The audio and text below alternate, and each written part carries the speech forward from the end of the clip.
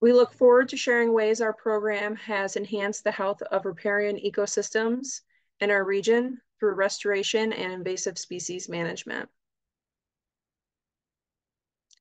This webinar is hosted by the St. Lawrence Eastern Lake Ontario Partnership for Regional Invasive Species Management, also known as SLELO PRISM. The PRISM network is funded by the Environmental Protection Fund in coordination between the Department of Environmental Conservation and various host organizations.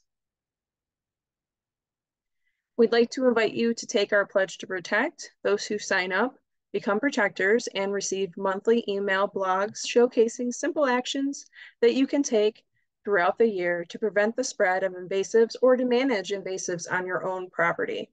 You'll get chances to win cool prizes and also have access to themed virtual toolboxes with many resources and a social media toolkit with ready-to-share graphics and posts. You can scan the QR code or you can visit ipledgetoprotect.org to sign up. We also have volunteer opportunities that you can join. Moving into summer, we'll host removal and restoration efforts, as well as guided hikes and paddles. Those who volunteer with us can also participate in a challenge where you can earn prizes for each level of participation you achieve. You can visit our website or scan the QR code to learn of these opportunities. And we'd like to invite you to join us for a 3-part learning series to be held this spring and summer. And this training is perfect for waterfront property owners, lake associations, kayaking groups, or pretty much anyone who wants to learn more about aquatic invasive species. Participants will learn to recognize and report priority species and be invited to adopt a water body to monitor. And continuing educations will be available for these sessions. I'd now like to welcome SLELO PRISM's very own Aquatic Restoration and Resiliency Coordinator, Brittany Rogers. Thank you so much, Megan, and welcome everyone. I'm so excited to have the opportunity to talk about some of the work that we're doing and some of the projects that we are working on. So I'm just going to share my screen now, and Megan, if you just want to confirm that we're all good with this screen. Good to go. Okay. Perfect. Thank you so much. So I just really want to start by saying that I'm amazed at how diverse the audience is that is in the room with us right now. I really appreciated looking through the registration list and looking at everyone's names and realizing how many people that I'm not really familiar with and I haven't met before. And just kind of trying to figure out where everybody was from and seeing the chat this morning too, or this afternoon.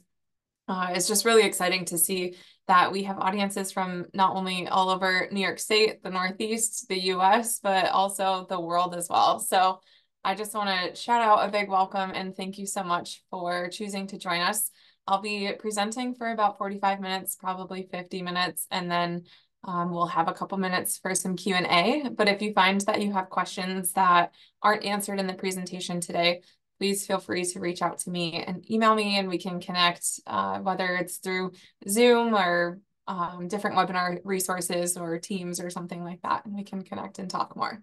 So I think what the best thing for me to do is to actually just kind of start off by just taking a moment to really show you all how connected we truly are, even though we're coming from so many different areas across the country.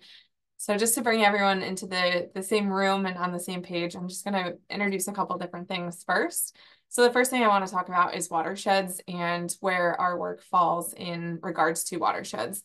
So we do work in the Eastern Lake Ontario region, as Megan mentioned, and this falls within the Great Lakes Basin.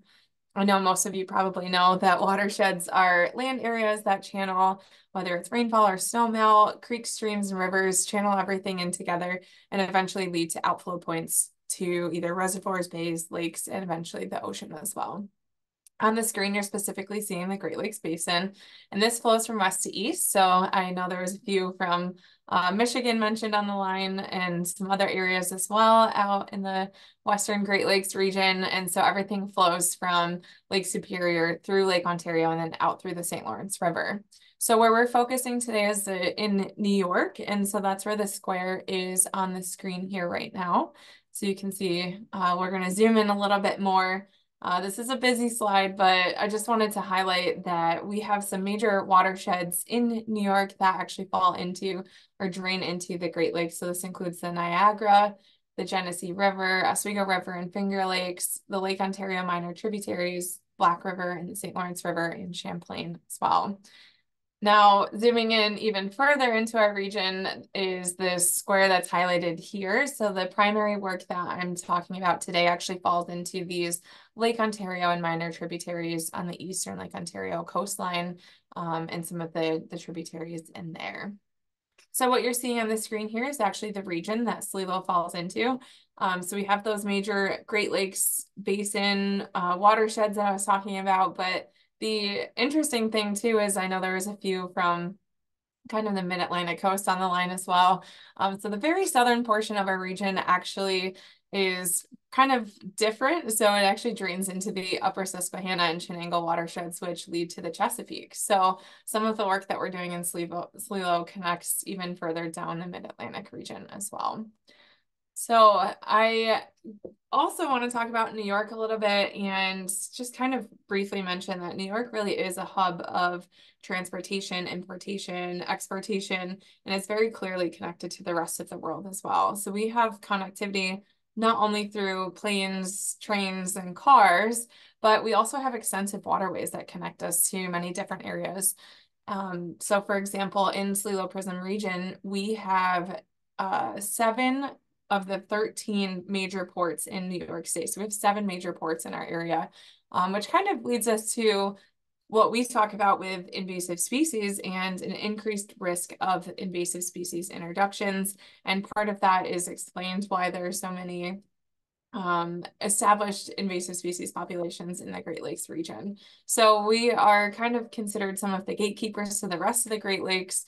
And so a lot of the work that we do is trying to protect not just our area, but beyond that as well.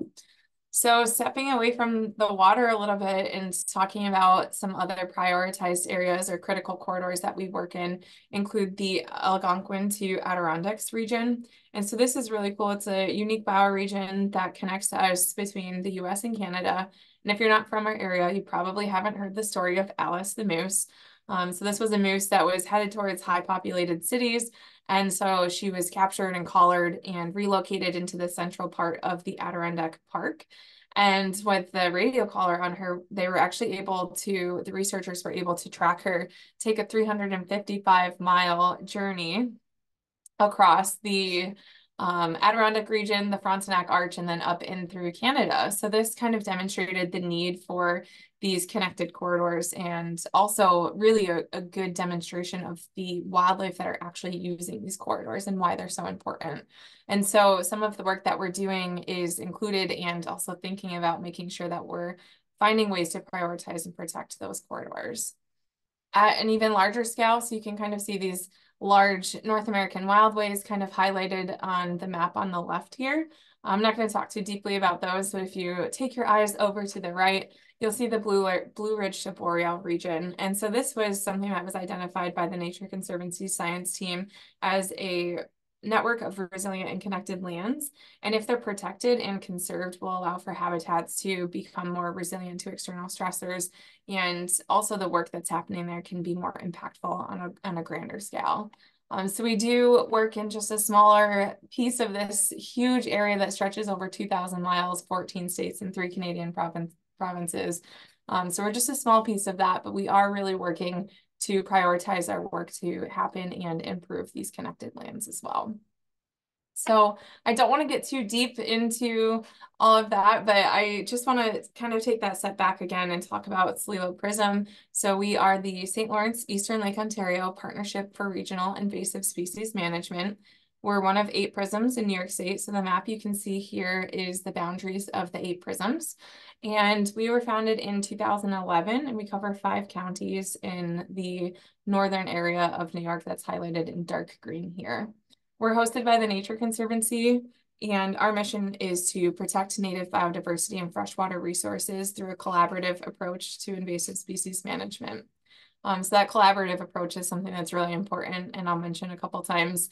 I know I've already said it before, but I'll mention it towards the end too, that we're always looking for collaboration, and we're looking to work with partners to build on and improve the work that we're doing across our region and how it's connected to others. So our core programming focuses on prevention, early detection, rapid response management, education, and outreach, which aligns with the other PRISMs in New York State and a lot of other invasive species programs across the world as well. The main initiative that I'm actually talking to you about is we have multiple special initiatives that we participate in and we lead, but I'm just going to kind of highlight our restoration initiative and some of the work that we've been doing over the last 5 years. Our core programming and our special initiatives do align very closely with the invasion curve. If you're not super familiar with invasive species, I'm not going to talk in depth about the curve, but I highly recommend looking into it if you aren't familiar with this. But basically, our work kind of has this flow where we start with prevention, which is the most cost-effective method of invasive species management. And then we step into early detection, so catching species early on. And then kind of as the populations are growing over time and they're becoming more established, we have more of that containment or suppression in areas and long-term management plans. There are a plethora of invasive species out there, and in New York State, we've worked really closely with the Department of Environmental Conservation and the New York Natural Heritage Program, along with many, many, many other organizations to develop this tiered species list. So basically this is a way for us to better prioritize the invasive species that we're focusing on our management on, our prevention efforts on. And so we kind of dropped it into these 4 main tiers. So you have tier 1, which is the species that are not necessarily in the region that you're considering, or for us in our PRISM. And there are some within a buffer around our boundary. So there's a high risk or high potential of them to be introduced. And then kind of moving from tier 2 to 3 to 4 is increased establishment of those species in the region, and then also increased populations that are making them more difficult to necessarily manage or eradicate. So then you have more suppression or containment and local control levels. So this helps us focus our work a little bit. You don't need to read all the words on the slide. It's just kind of a depiction. If you're interested, the link is listed here, and we can send those in a follow-up email if you need those separately. But if you're interested in looking and learning more about our tiered species list, you can definitely check that out on our website. But now I'm going to keep going with a little bit more definitions and introductions. So the main thing that brings everyone here today is talking about protecting our riparian areas. So wondering what a riparian area actually is. It's just the most basic definition of it is just that it's areas that are stretches of vegetation bordering creeks, streams, and other water bodies. That's the most basic definition. So then kind of stepping the next level is why are we protecting, or why are we working to protect these riparian areas? And as many of you probably know, they play a really vital role in water quality, and then also provide many important ecosystem services, some of which you can see listed on the slide here. One of the interesting things is that even though our region is only about 1% riparian area coverage, there's research out there that shows that over 80% of species actually use riparian areas at some point in their lives. So a lot of species are using this, and it's not a lot of space that's made up. You know, some of the things that we, for us, are working to protect is thinking about trees and shrubs, how they're keeping water cooler, providing habitat for insects, and then also keeping water coolers, providing better habitat for fish species or other amphibians and reptiles. The vegetation on the shorelines are helping to stabilize and prevent or reduce soil erosion, as well as filtering chemicals and other pollutants that may be seeping in through the watershed. So one of the big things too in our area is that our riparian areas do act as major migratory pathways and are ideal nesting habitats and nesting sites for a lot of species. So and when you have disturbed riparian areas, they're usually or particularly more susceptible to invasive species introductions. And those introductions can have profound impacts on the riparian areas because they, again, alter those ecosystem services that I just mentioned. They have lesser ability to prevent stream bank erosion. You see typically higher loads of nutrient loading, increased stream exposure, so the warmer streams, and less ideal habitats for fish species. And that means that you're also seeing a decrease in biodiversity. A lot of invasive species, as you can see pictured here today, on this slide is knotweed and Phragmites, so they create monocultures and decrease that biodiversity and decrease the ability for species to nest at those sites. I'm not talking too deeply about the invasives, more about our restoration work, but I do want to mention the three main invasives that we have been managing and restoring those specific sites include common reed, knotweed, and yellow iris, pictured here. If you are interested in learning more about these species, we do have links on our website that can lead you to those profiles so you can learn more about the growth types and typical habitats that they would be growing in. So then the next thing is, you know, a lot of potential opportunities to just conduct management on invasive species. So maybe you're wondering, why are we conducting management and doing restoration at these sites? And as I mentioned before, we are really a hub for invasive species, as we have a lot of opportunities. So through importation, exportation, tourism, we have a lot of opportunity for invasive species to be introduced here.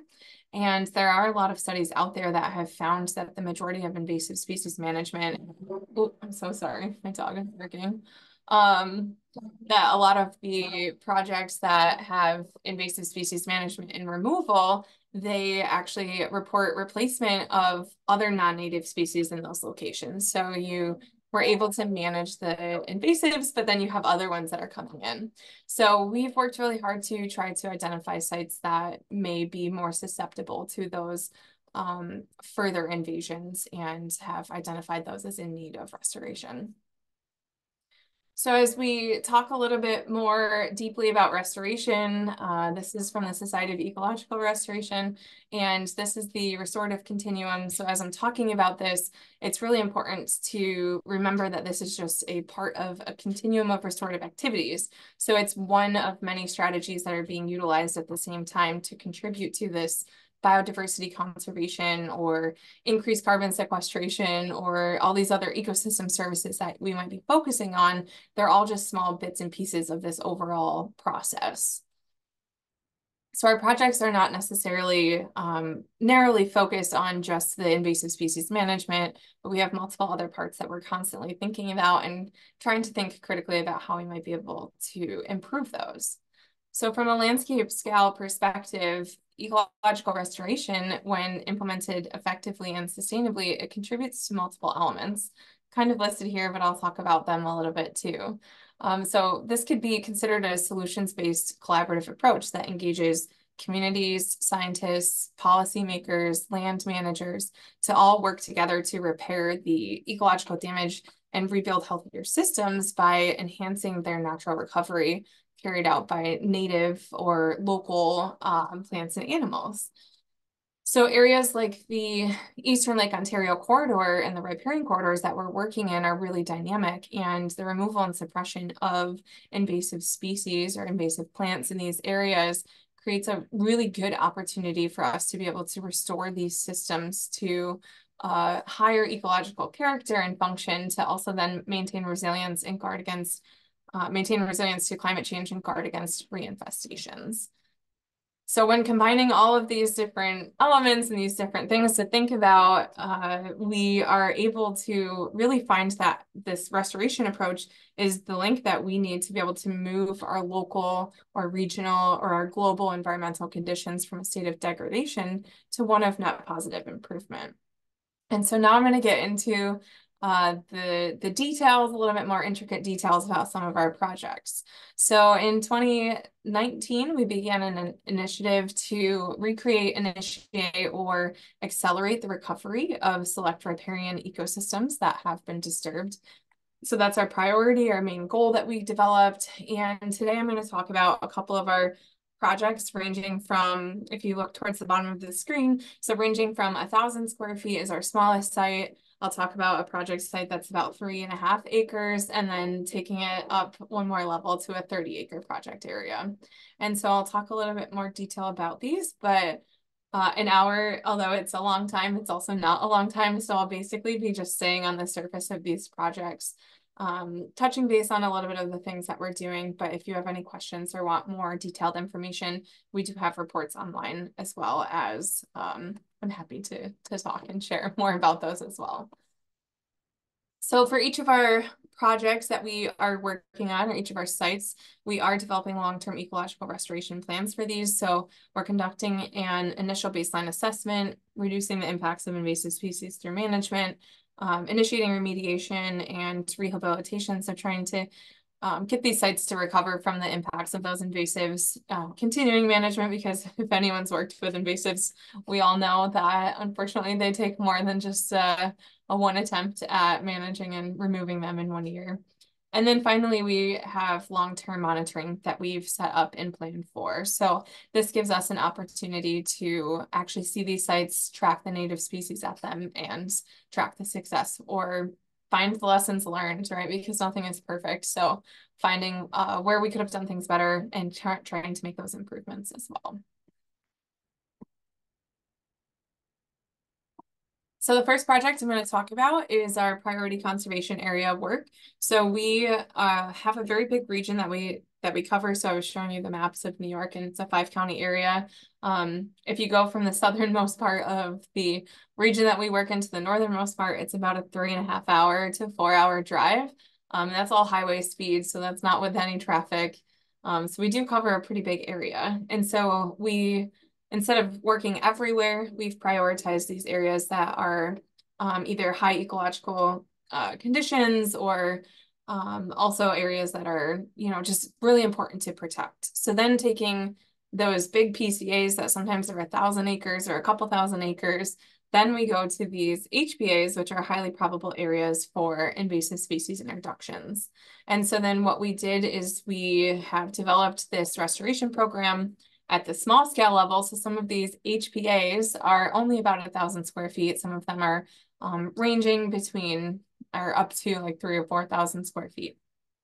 So these projects are small scale, again, I mentioned. So we've had 4 sites over the last couple of years that we've been primarily working at doing management. And so we're looking at wildlife management areas, specific nature preserves, public lands that we are going to and surveying for invasive species, and have an opportunity to find a site that is in need of management, and then that's also going to further protect other either rare, threatened, or endangered species or ecological communities that are of high importance or are really locally unique to those regions. So we have prioritized by working with, again, I mentioned before, knotweed, Phragmites, yellow iris. You'll see that there are 2 sites that I mentioned, stiltgrass and pale swallowwort. I'm not necessarily talking as much about those sites because those are not as riparian area focused. But so then what we do for the different phases at each of these sites is we're conducting vegetation surveys of the native, non-native, and invasive species, doing quadrat surveys, transect and meander surveys as well, ensuring that we have as many species identified at those sites. And then we are conducting management where those invasives are. So that's either through manual removals or herbicide applications, and then following that with either spreading seed mixes or transplanting different native herbs, forbs, and shrubs and trees at these sites as well. And then we're working on monitoring and developing and really kind of fleshing out this monitoring work that we're doing. So we've got 8 small scale projects that we've been working on. So those are spread out throughout our region.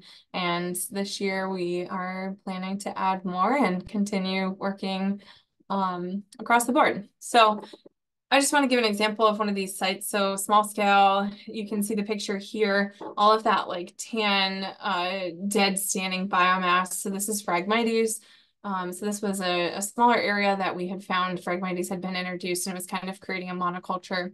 And so we conducted management for a couple of years, and then we went in and really just kind of, so this was all dead standing material. So we kind of knocked all of that down, raked it out, spread it out, to give us opportunity to do some plantings in here, since there was not really much new growth of Phragmites in the site anymore. And our plantings have been very successful. We're still conducting management in the kind of outer limits of the area, so kind of on the boundaries of where we had been working and treating. But it was pretty successful, almost 100% success with our transplants, which is not very common across the board, which is exciting. And a lot of the species not only were successful, but they're also doing really well, flowering, producing fruit. So that was all really good, and we're very excited for that and looking forward to monitoring this upcoming year. So the next project I'm going to talk about is in the Eastern Lake Ontario dunes. We're working in a really cool area. So there's a 17-mile stretch of freshwater dunes that we are actually working in. And so we've conducted 3 phases of this, or completed 3 phases of this work. And I'm just going to talk a little bit about each of those. So the first phase is doing a invasive species inventory and assessment of the impact of those invasives. And the results of that, we're actually doing surveys in the field and then producing a really thorough final report where invasive species were located, and then also providing recommendations. So finding areas that were in highest need of restoration or management in general. And so the results of this report, which is on our website, so if you want to read it, you're more than welcome to. But the results of that gave us 5 sites that we found were the highest priority that were in need of attention. And we only had funding to actually do work on 1 of these. And so we had selected this one site on North Sandy Pond. In the background, you can see the map here. It's a mix of public and private land. And it's a very thin, narrow stretch of freshwater dunes. And so part of the reason why we had selected this site specifically is because of the important ecological character of the site. So freshwater dunes, there was also a lot of rare, threatened, and endangered species that have high potential to be impacted by the Phragmites at this site. And then also there were a lot of other investments happening at this location specifically. We had high water a couple years ago, and it actually had washed out and blown through one of the dune systems. So there was a lot of work happening to rebuild the dunes, which was fantastic. But unfortunately, there was findings that the invasive Phragmites was also getting brought into those new dunes as well. So this site was prioritized, and we collaborated with the North Pond Resiliency Project to help fund some of the planting that occurred, which I'll talk about in a moment. So then we did a further inventory of all the species at this small 3-acre project area. We were able to identify over 107 species at this site. And then to further evaluate the vegetative community at this site, we conducted a floristic quality assessment. And if you're not familiar with this, it's just a standardized assessment that calculates a quantitative value to indicate the quality of that community. So basically, the short explanation of this is there's a coefficient of conservatism value that is assigned to each species. So your lowest score is on a 0 to 10 scale. Your lowest score is so for example, a non-native or an invasive species. And then at the 10, a conservative value or C value of 10 would be a rare species that only can occupy a narrow range of habitat, has very specific growing conditions, is sensitive to disturbance. And so then we use this information to better analyze this site. So for example, Phragmites, invasive species that has a C value of 0, but sand dune willow, which is one species that we transplanted here, has a C value of 10. I don't want to get too deep into the results of this because I could probably talk for a full hour on that, but we do have the results of that in a final report. And if you're interested in learning more about that, I'm very happy to talk about it. So our treatments at this site were kind of a mix. So we were doing cuttings of the Phragmites. So you can see in this upper left picture a little bit, some of the lines that you can see going across the sand were actually Phragmites kind of spreading out its solens to kind of spread across the area. And so we were hand cutting all of those and removing them from the site, putting them in black contractor bags to solarize them and dry them out and kill them off. And then because we were working in such a sensitive area, we were also doing hand wicking for herbicide applications. So you can see that in the picture here. Basically, a certified pesticide applicator wears these specific gloves. They put herbicide on their gloves, and then they actually physically handle every single invasive plant to get the herbicide applied to the plant. This allows us to completely reduce as much as possible the impact of that herbicide on other native species, as they're really sensitive and really fragile. So we didn't want to have such a big impact on them. And then in this bottom left photo, you can see this is a dense monoculture of Phragmites, and we conducted foliar applications. So kind of backpack sprayed those sites as well. So after all the management and talking about the, I mentioned how the dunes had washed over. So this picture you can see here in on the right side of the slide. So this was actually all new sand that was reintroduced to this site after it had been washed out to rebuild these dunes, and volunteer planting efforts occurred, planting our native beach grass, which is a really, really beautiful beach grass species. And so we were planting that native beach grass at this site, and then also transplanting clippings of sand dune willow and pussy willow down the lower parts of the dune and the back dunes to help kind of stabilize those dunes even more. So that was some of the planting efforts that occurred before we were really getting into the deeper management of Phragmites. And then we also went through and we selected a suite of 20 native species to plant at this site. And so 1,500 plants total were planted in the 3-acre project site. And basically where the Phragmites had been treated, we were prioritizing around that. And then also in areas where the dune was not necessarily stable or didn't have a lot of plants in it. So then we were also trying to help stabilize the dune as well. And this is a list of the species that we had selected. I'm not going to name them off and talk about them all individually, but basically these are all species that were identified either within that direct site or within that 17-mile stretch of dunes. Just because of the dune washing out, we didn't necessarily have a huge example of what species should have been there right at the exact site. So we kind of use the entire community as our reference system for that. The map that you can see on the right here with these kind of rectangular shapes, this was just one of the ways that we had used GIS to help us actually map out where species were being transplanted and planted into, so that when we were doing further monitoring, we would be able to track some of that better. All right, so I know that was a lot of detail so far, and now I'm going to talk about our South Sandy Creek Riparian Corridor project. And this project is a little bit more in depth. This was a larger scale project, so I have a lot more information to share about this as well. And so we followed similar phases as the other projects, and kind of following along with that continuum, moving like from left to right. So starting with your initial baseline assessment, figuring out what the areas in need were, and then kind of moving towards native species recovery or ecosystem restoration at the site. In conjunction with our restoration work, we also had our watercraft inspection steward program, where we were able to have these seasonal staff, or stewards we call them, stationed at specific launches around our region, and they communicate invasive species information to the public and help people learn how to clean, drain, dry their watercraft equipment to prevent the spread of aquatic invasive species. One of the really awesome things about the steward program is we collect substantial amounts of data.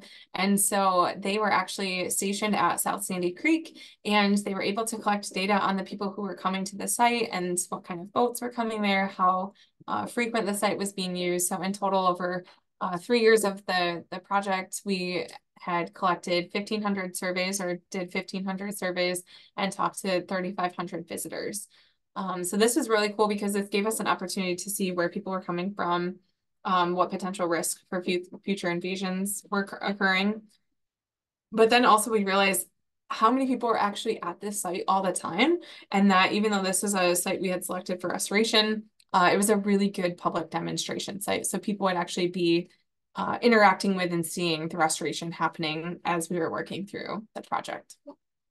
Another thing that we did as well was using eDNA sampling, or environmental DNA sampling. And so this is basically, I could give a whole presentation on this, but the short story of eDNA sampling is collecting a water sample, concentrating that through a filter, taking it to a lab, extracting DNA from the filter, and then amplifying it and looking for what species DNA was actually present at those sites. So this is a non-intrusive way for us to be able to look for some of those more cryptic or less common invasive species, as well as some of our native species that we were looking at, including some crigginines and sturgeons, American eels, species like that too. So it was really cool for us to be able to kind of add that in as an extra element for our inventory for our species. So back to the deeper part of the restoration side of things. So we conducted that phase 1 habitat assessment inventory. We were looking at multiple tributaries, the riparian areas and aquatic areas of multiple tributaries to Eastern Lake Ontario. And we conducted a full literature review to see what kind of work has been happening there, what the historical knowledge of the invasive species at these sites were. And then we went out and got on the water and actually conducted assessments of the aquatic and riparian species through visual observations. We did rake tosses, horizontal plankton net tows, as well as setting up aquatic live traps, just to get a better understanding of the site in general. And the results of this first phase gave us the analysis of those sites, but then also restoration recommendations or areas that were in need of attention and extra assistance to help improve those riparian areas as well. One of the cool things about this is that we were not only looking at the invasive species, but natives as well. And this pictured here is one of the live traps that we had set up. And this is a pirate perch, which is a species that we had found at one of those tributaries that hadn't actually been detected for over 50 years. So a lot of people are very interested in the species and they didn't even know that it was still existing in this location. So that was something that, you know, isn't necessarily important to the restoration side of things, but we were able to share that information and further emphasize why we really did need to protect these areas. So the results of that first phase are on our website. So if you want more details about that first phase of our work and what those results were, please check out our website to review that report. So our next phase was then to take that next step and actually get out there on the ground and start suppressing the invasive species that were impacting the riparian areas. So we treated 3.2 acres across a 30-acre project site of Phragmites and knotweed. And then we also did mechanical removals of the dead standing biomass to help us reduce the total amount of herbicide that we would actually have to use at the sites. And our methods for treatment included both stem injection and foliar applications. Stem injection was primarily only for the knotweed species, and then foliar applications were for both knotweed and Phragmites at this site. In the areas that you can kind of see some of these polygons and the shapes in these polygons, these like kind of bright green outlines or boundaries. So this is where we were conducting treatments. And we developed a short list of species that we are then also going to take seed and spread a seed mix at the sites that we were doing the management. And so this was an effort for us to try to reduce further invasions of other invasive species. Like we have the goutweed species at the site that unfortunately we were finding that if you were doing treatments in a location, that was like the first species getting in. So introducing the seed mix to try to outcompete some of those invasive species and then also get natives growing in those areas as well. So this was our priority list. These were all species that had been confirmed to either be growing within this project site or within the wildlife management area. And then we also we worked with the nursery to select species that were from ecoregions just slightly kind of south of us. So we were following the same species. We're not able to actually collect seeds on site or do transplants of some of these. And so we did have to purchase our plants. And so just kind of thinking about climate resilience and kind of the future of the site. So we were selecting ecoregions that were kind of more from Pennsylvania and New Jersey area. So just a couple hundred miles south of us. And then again, I talked about the public facing side of this. So the amount of people that were actually coming out to this site, we had to make sure that they knew what work was happening and also to try to like encourage people to stay on. There's a walking trail. So encourage people to stay on the walking trail and not walk off into the woods to see why other people were out there, which was including a lot of our staff and contractors. So we erected an interpretive panel at the site and introduced a riparian areas, invasive species, talked about, you know, what we were trying to prevent from coming in and also what we were trying to protect. So we highlighted some of the native species at this site as well. We included a QR code for people to scan and visit our website if they were interested. The next year, so kind of following, or the next phase following after that, we continued our management of the Phragmites and knotweed with herbicide applications and some manual or mechanical removals. And then we did a more thorough species inventory and assessment. So we were doing quadrat, transect, and meander surveys. We set up photo monitoring points so that we'd be able to, again, thinking about that long-term monitoring plan for that, we were able to actually return to these exact same sites year after year.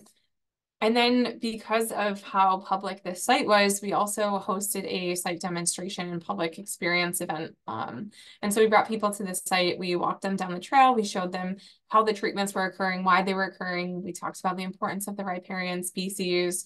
And then we also, so we walked on land on the trail.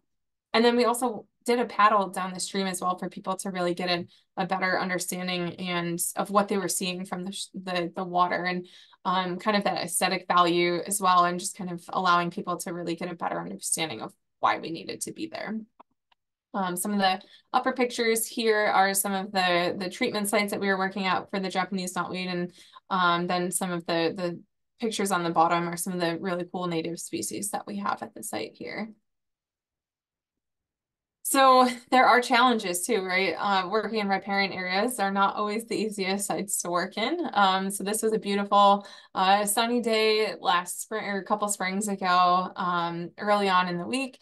Took a nice photo of one of our photo monitoring points. And when I returned only a few days later, we had had a lot of rain. And this is just a site about 3 feet higher water levels at the site. And you can't see that I'm actually also standing in water as well. So there are challenges with working in these areas, and the species that we're working with, and what you're seeing here blanketing the ground in this picture is a non-native species that is slowly kind of creeping out and taking over a lot of the areas. So a lot of challenges associated with working in the areas that we were in. And so, yeah, that kind of leads into the next part. So then we had to select species that would be able to withstand these kind of major seasonal floods that occur, and then also be able to handle dry periods too. So this is the map, which I'll talk about the segments in a second, but just take your eyes to the right of the screen. Those are species that we had selected to plant at this site. So this is our final selection for transplants, actual plants versus seed mixes. And so we had some, these are sorted out by scientific name and then also their wet tolerance. So a little less, I put that in quotes, less wet tolerant are the species in the yellow, the kind of medium ground ones in the green, and then the species who really prefer or enjoy a lot of water are in blue at the bottom.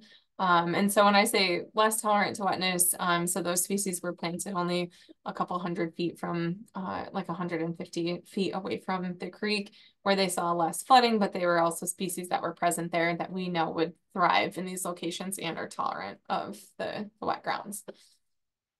Okay, so the map in the middle, I just want to touch on this a little bit. So basically we have this 30-acre project site, and what we did is we separated it by north and south shores, and then we sorted them into 10 different segments on each of the shores. The reason why we were doing this is because we were actually preparing to plant 6,270 plants in the ground at this site. So on a 30-acre site, that's a lot of walking and a lot of space. And our primary planting method was we have a very small team in SLELO, and shout out to my team for coming out and assisting with a lot of this. But we were working with volunteers primarily, as well as other programs, partners, and seasonal staff. So we needed to find a way to be our best organized to have planting of this at a larger scale project site. This is not meant to be read. It's blurry on purpose. So basically what we did is we sorted out those different segments. So 10 on the north, 10 on the south segments. And then we had plots in each that were 0 to 50 feet, 50 to 100 away from the creek. And so then we assigned the total number of species that were going to get planted in each of those plots, the distance away from the creek. Also, we were looking at the acreage of invasives that were planted at those, that we would have a higher number of species at sites where we had done more management of those invasives. So they're higher disturbance areas. And then we were able to basically kind of on a nice spreadsheet version, figure out where we were planting everything so that when it came time to working with volunteers, we would be slightly more organized. So this is just an example.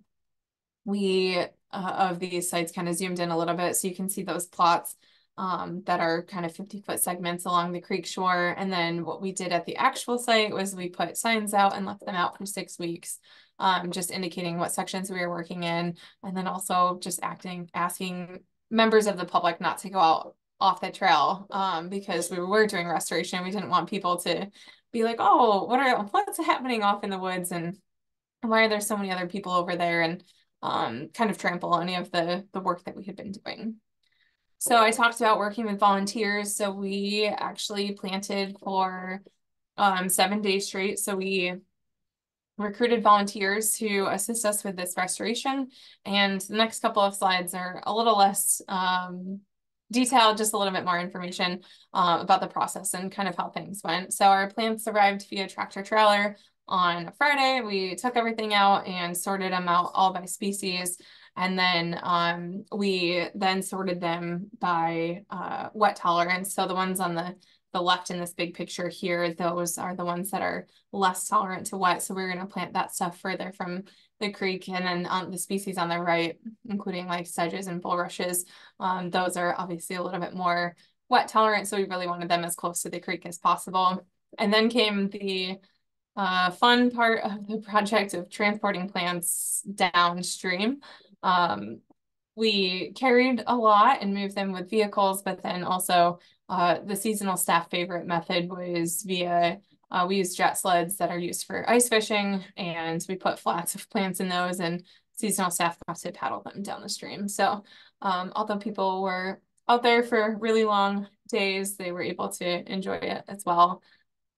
So we started each day with demonstrations on how to do planting, safety reminders, an overview of where we were going to work. So what sections, plots, species we were going to be planting. And then we would kind of just head out and spread out in the different sections and kind of plant as much as we could each day and kind of go through that process. So these are just a couple pictures of some of the volunteers or seasonal staff that were out assisting us.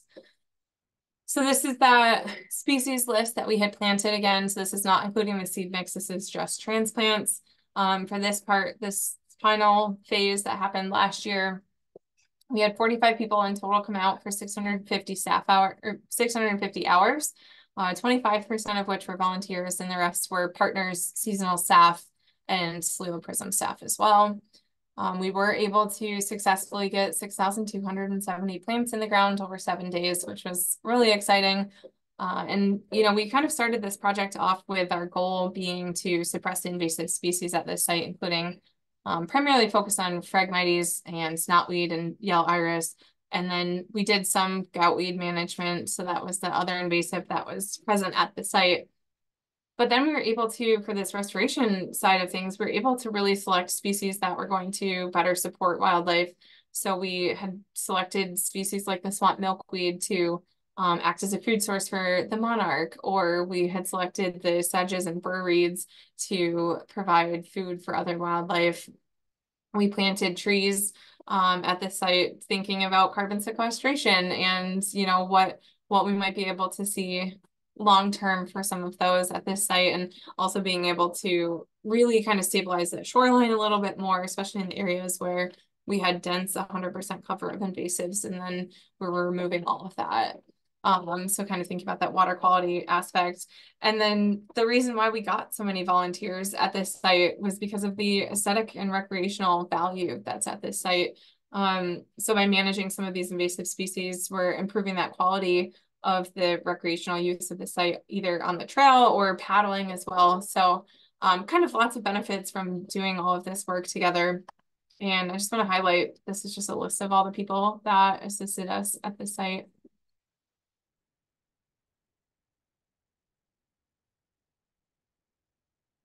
And I just wanted to highlight how important our collaboration and our partnership with all of these different organizations and the volunteers really was, because it allowed us to really successfully do this. So I'm just going to kind of wrap up again and summarize a little bit about what I talked about at the beginning, and just highlight how connected our work really is beyond just the boundary of SLELO PRISM, including the unique bioregion that connects the Algonquin Park to the Adirondacks, or the Eastern Lake Ontario tributaries connecting to the whole Great Lakes Basin as a whole.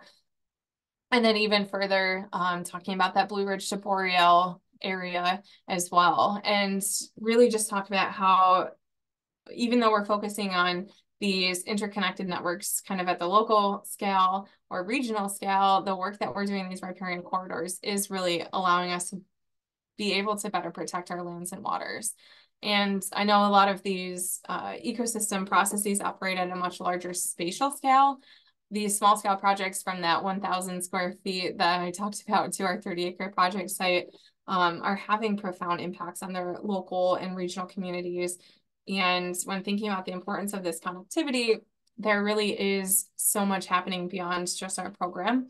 And so I just kind of wanted to kind of pull us back together a little bit here at the end, and just as we're moving into questions and discussions, I hope that I'm engaging you in ways to really think more critically about how maybe we'll be able to collaborate, even if you're from different countries or different areas that you might not see the connection right away. Find ways that we might be able to work more collaboratively and help protect these really important riparian corridors. And I just wanted to really just say thank you to all of you on the line, because I know that we have people from all over the place that are joining us, and I'm just so excited to see this network of riparian work growing, and connecting with all of you and talking about invasive species and the management to occur. So thank you. And Megan, I know you have a little bit more to talk about. So before we take questions, I'm going to pass the baton to you. Yes, thank you so much, Brittany. And we will be moving into the Q&A. Brittany, there's a few questions in the Q&A box that you're welcome to start diving into.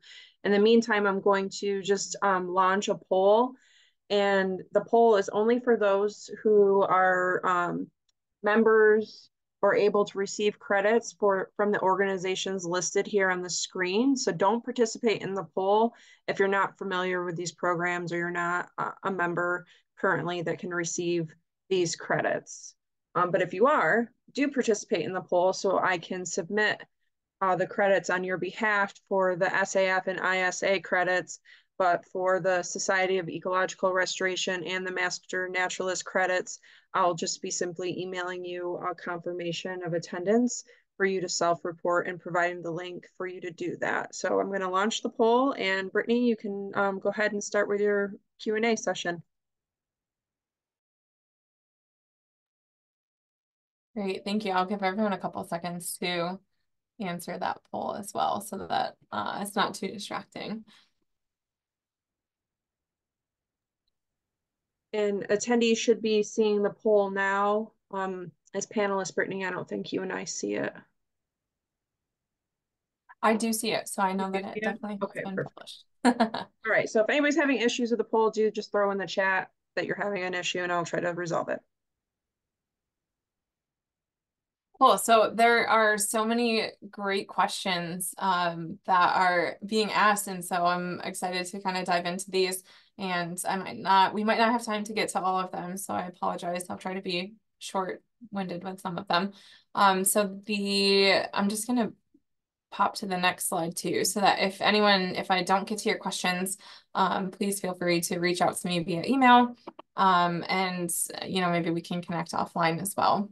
So the first question that I am seeing is, so talking about our herbicide application. So we the reason that we were working with a licensed herbicide applicator. So the question was, talking about the hand wicking rather than using sponges, paintbrush rollers, or other methods for this. So the reason that we had selected this was we were working with a licensed herbicide applicator, and they just found that this would be the most successful method to be able to actually conduct the treatments and the Phragmites without getting any of the other species. And so they were using these elbow length. So they wore full suits and then elbow length gloves. And then they had fabric on, an additional fabric glove on. So they were definitely very protected. So I guess, yeah, the answer for that is just really that was the method that our herbicide applicator had selected as going to be the most successful. The next question from Nancy is talking about the signs discouraging access to the dune sites and asking about public access within and around our restoration areas. So yeah, the dunes are really sensitive to people walking up on them or among them. There are dedicated pathways that people are able to actually access many of the sites. And we just discourage people from actually walking in through the dunes. There are specific designated walkovers and pathways. So we don't really want other people kind of walking into those areas.